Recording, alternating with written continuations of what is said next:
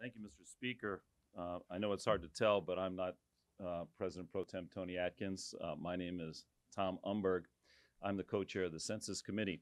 Let me make just a few points. Point number one is candidate Donald Trump began his candidacy by attempting to ostracize, undermine, and demonize major portions of the population, particularly here in California. Point number two is the way that President Trump has sought to advance this agenda to demonize, ostracize, and undermine is through the census. As I mentioned, probably the most insidious way. By adding a question concerning citizenship, the clear purpose is to undermine California. Secondly, as was pointed out, by not devoting the same resources that were devoted, for example, 10 years ago, is another way to undermine and undercount Californians. Point number three is the fight's not over, that while this has been deferred, we will stay vigilant.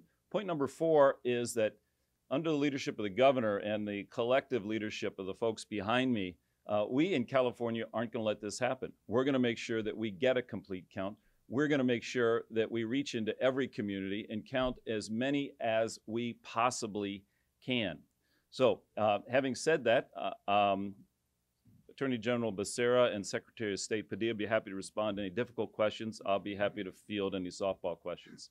Thank you very much. That concludes our press conference.